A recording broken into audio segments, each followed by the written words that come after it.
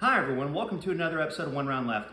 My name is Chase, and today in front of me I have the Colt AR15 A2 Hbar Sporter model.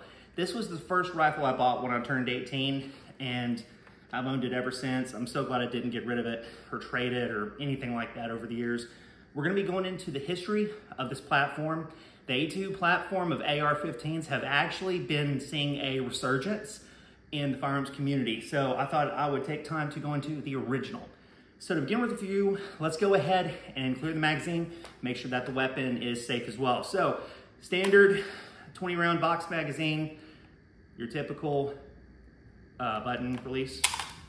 Magazine's empty, pull back on the bolt latch. Obviously you can tell the rifle's empty, so let's continue with the review.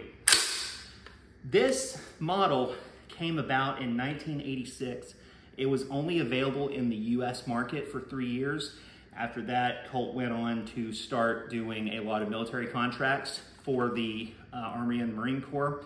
There's a few changes from an A1 to an A2. It did not originally come with this handguard. This one was put on a few years after I had it, but it actually mates up just fine. So from front to end, I'll go through the differences between this and your M16A1, AR-15A1 style guns. This was when the A2 birdcage flash hider came out.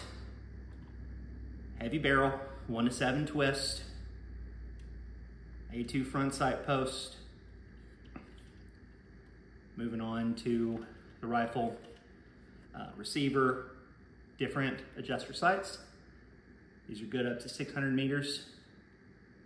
That was one difference between the M16A1 and A2. A little bit better rear sights.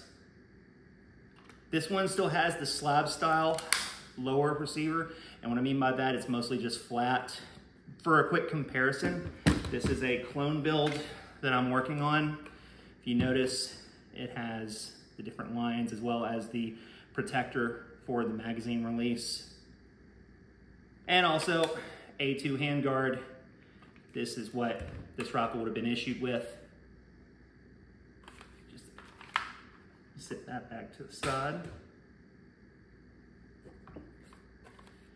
The A2 stock was a little bit longer than the A1, a little bit different profile and shape. So was the A2 pistol grip. There's a lot of people that love them, a lot of people that hate them. I've always been a fan of them. They actually, I'm not real big on finger grooves because I've got big hands, I've got big fingers, but it actually works actually perfect for my hands.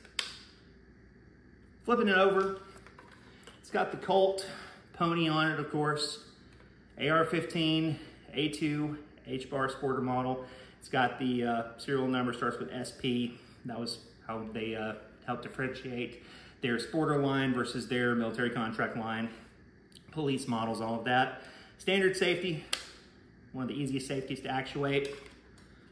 You can just bring the rifle up. Safety's on currently. You can just bring it up. Good profile grip. You can really pick how you would want to hold it and shoot. You can just pick whichever is most comfortable for your hand, whatever you're doing. If you're going to be mounting it. Great rifle. Again, this was not a service rifle. This one never saw combat, never saw police use. It's just been passed from owner to owner until it eventually found its way to me. But wonderful rifle. It's a great gun. It's really a show of where the US military was going in terms of a service rifle. They're doing a little bit of improvements to the A1. Also, you'd start seeing 30 round mags in all of these. I just put the 20 in just to make it look a little bit like the older design.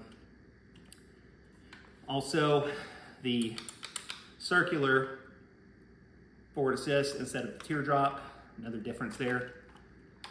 And you can still store your cleaning kits or your Skittles in your stock. Sling swivels,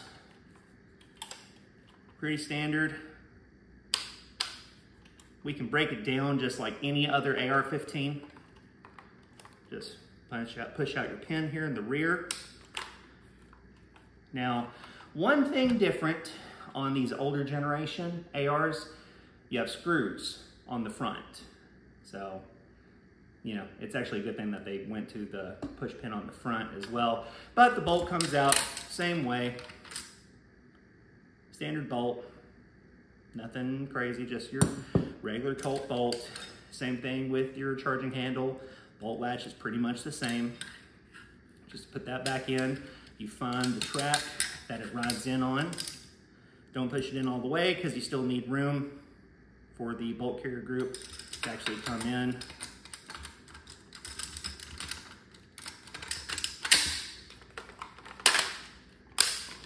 But after that, it's ready to go. Also, another trick, let's say you don't have a magazine, but you want the bolt in your rifle open. You take on your ping pong paddle, magazine catch. All you gotta do, pull the bolt all the way back, press at the bottom of it and hold it. See? There you go. Another neat trick, and also if you still need to, you can send it home, you know, do whatever you need to do. All right, well, let me know in the comments below what you think. I'm gonna take this rifle out to the range here in the future, take it out and really show you what it can do. But until then, I'll see you in the next video. Thanks.